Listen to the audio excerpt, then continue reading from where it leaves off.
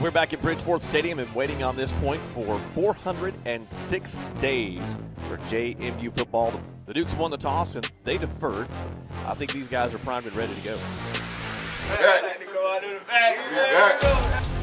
Snap, Bill Johnson gives to Hamilton off the left side, gets inside the 5, runs to a defender, and walks into the end zone. Touchdown, JMU.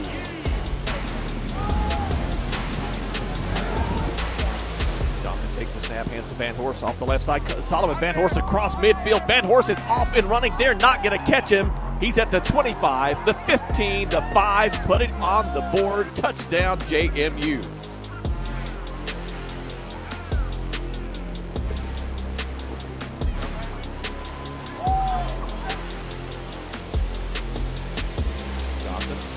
Calls for the ball, hands to Latrell Palmer, rumbles right up the middle, knocks the defender on his backside into the end zone. Touchdown, JMU.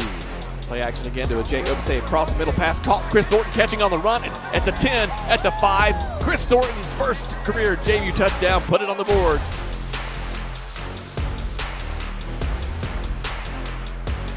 Left with the throw, fires pass is intercepted. Wayne Davis with the pickoff.